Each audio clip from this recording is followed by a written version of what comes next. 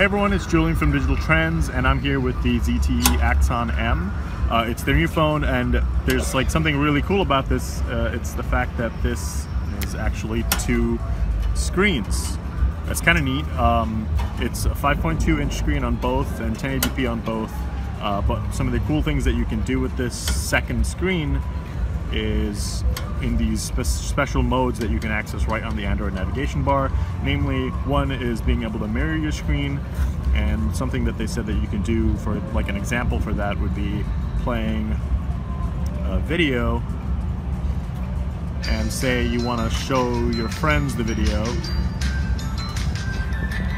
Let's get rid of this ad.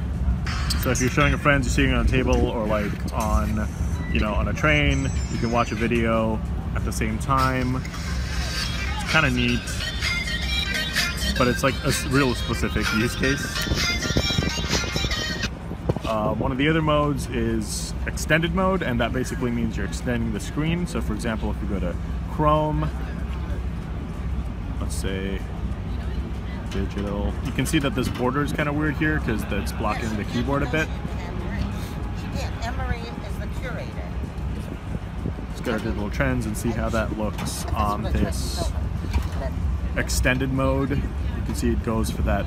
It's still using the mobile browser, but you can see that it's kind of useful and kind of cool if you're watching a movie video. But one of the cool things that you can do in this mode is that, say if you were watching that YouTube video and you go into landscape mode, you can see the video on top here, and at the same time you can scroll through and watch the comments.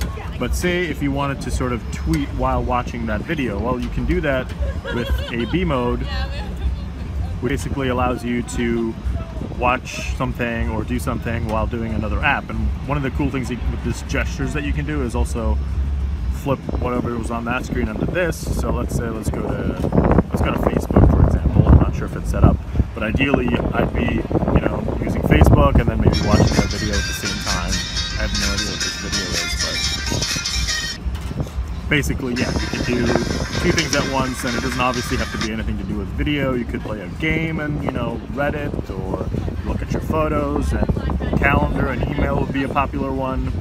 So that's that. And one of the other modes, I think the final mode, I think we showed mirror, extension, dual mirror, or dual AB, and the other mode is basically single screen, which basically lets you just use this one. So again, it's a 1080p screen, 5.2 inches on both.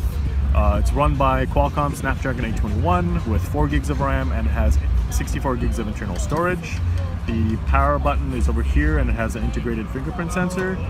This is sort of a quick launch button that you can use to go into a specific mode or launch a certain app. You got the SIM card here, and micro SD card, and volume rocker. So that's kind of it with the Axon M. Again, one of the things we should also mention before we forget is the camera. There's only one, as you can see on the back. There's nothing really here. The single camera here is 20 megapixel, and you can use it. So basically, when you launch it for the first time, this is selfie mode, and say if you want to do rear mode, you're actually just flipping the phone and now using that as a camera, and basically every time basically you want to use selfie or portrait, you're not actually using a different camera, it's the same camera, but you're just tapping that button and then flipping the phone. It's kind of neat, but that's the camera, that's the Axon M. It'll be available in the US exclusively on AT&T, and pricing has just been announced, but we don't have that information just quite yet. But thanks for watching.